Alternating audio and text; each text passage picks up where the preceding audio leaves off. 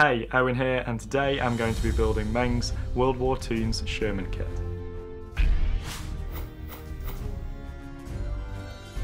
Studio Roqovan provided me with this kit for free, however they have not paid me or told me what to do or say. Before starting I washed all the parts in warm soapy water with a splash of vinegar. The suspension was easy to assemble with only 4 parts and the wheels are left free to rotate. I repeated the process for the opposite side. The lower hull slotted together nicely with no need for glue as this is a snap together kit.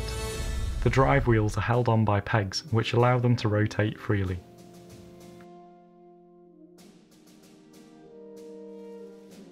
The upper hull snapped in place without a problem.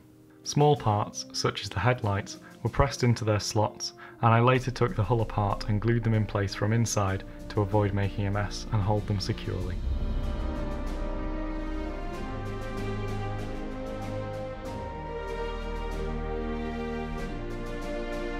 I had to be very careful not to snap the headlight guards, which were the flimsiest parts in the kit, and they were a little difficult to slide on. Thankfully, I didn't break them.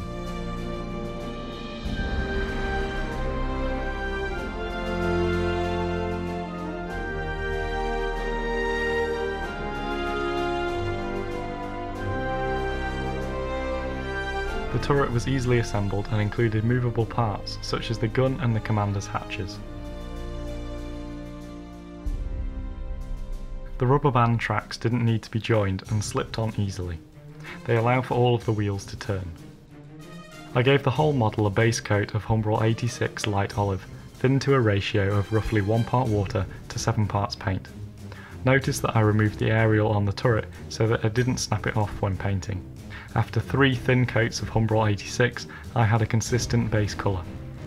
I wanted to get a cartoon style, brush painted look to the tank like that on the box art, so I mixed some white and yellow into the olive colour to make a lighter shade. With a smaller brush, I applied this to the upper surfaces of the model, not making any attempt to blend it with the base colour. For more information on brush painting scale models, check the link to my video in the description and in the cards.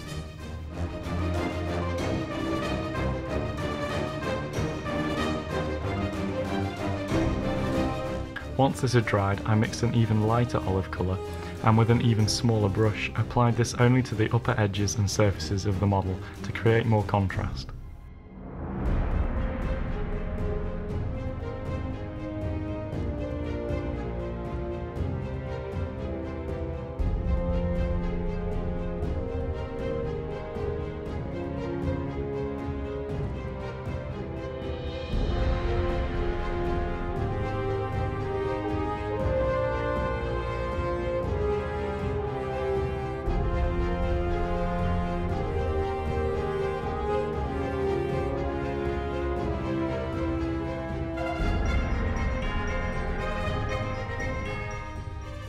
After this I mixed an even lighter olive colour and applied this to the most extreme upper surfaces and edges to create highlights.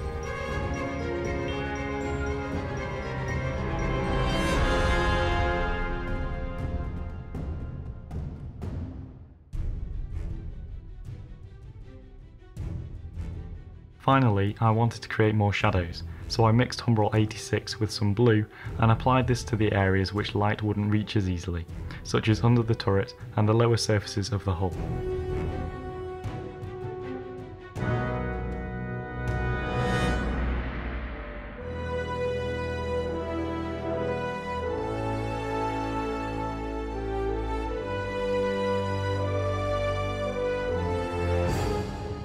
I painted the tyres with a dark grey colour, thinned to a ratio, as usual, of roughly 1 part water to 7 parts paint. Watered down PVA glue was applied to the areas of the model where the decals would be placed, as the semi-gloss finish it leaves prevents the decals from silvering.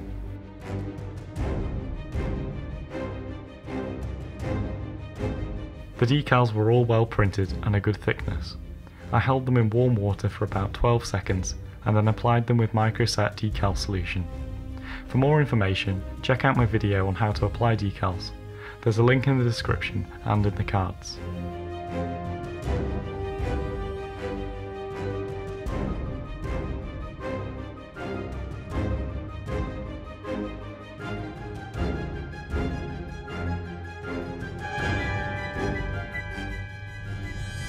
After the decals had dried, I painted light grey onto the lower halves of them to tie them in with the painting style of the rest of the tank.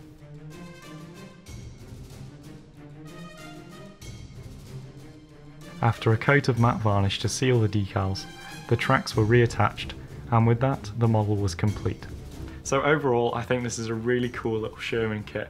It was a joy to build, all the parts just snapped together perfectly, it was great. The decals were really well printed and applied very nicely, and the painting I found was a good challenge for me. It felt a bit different to try and do it with the shading and stuff. It felt more like I was painting a picture than a model, and I loved doing that. It was just a bit different. The tracks, you may have noticed I didn't paint because they rotate. I thought that the paint would probably come off if that happened, and I quite liked how they looked anyway, so I thought I might as well not bother. The keen viewer may have noticed that I forgot to reattach the aerial. Well done if you did spot that. I'd recommend this kit to anyone because it's just a fun little weekend project, and at the end of it you have a cool looking ornament that was brilliant fun to build. So anyway, I hope you enjoyed the video. Thank you for watching, and I'll see you next time.